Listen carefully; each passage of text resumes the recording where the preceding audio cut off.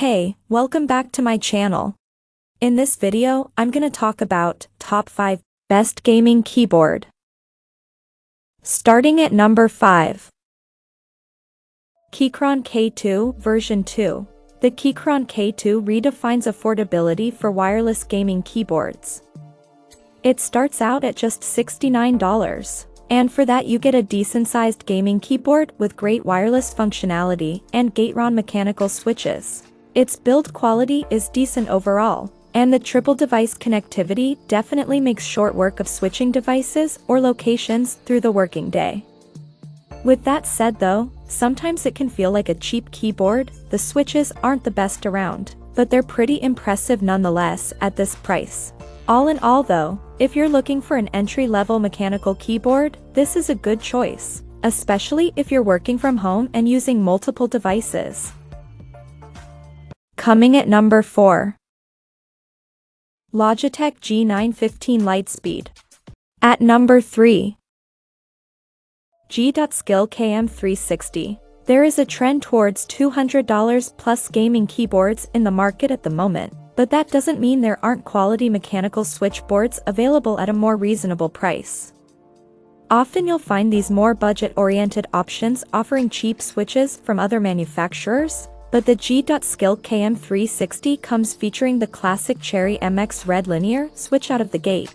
If you can't cope with your gaming board not lit up like a rainbow, then you may be disappointed with the single color option. But damn, the white LEDs on this G.Skill board are the brightest I've ever seen.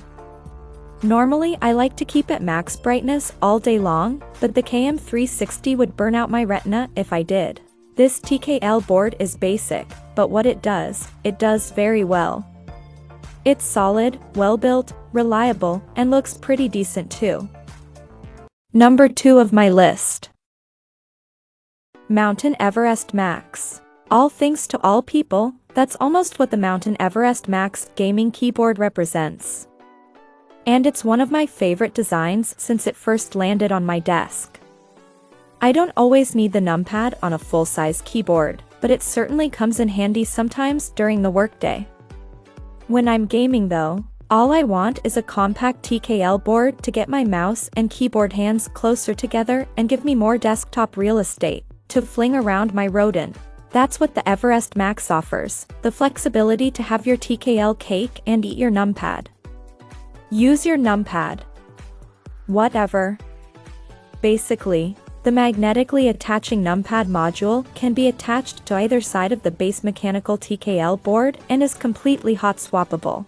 The admittedly costly $270 complete Everest Max kit also comes with a plush magnetic wrist rest, a media module with discrete controls, and an LCD screen.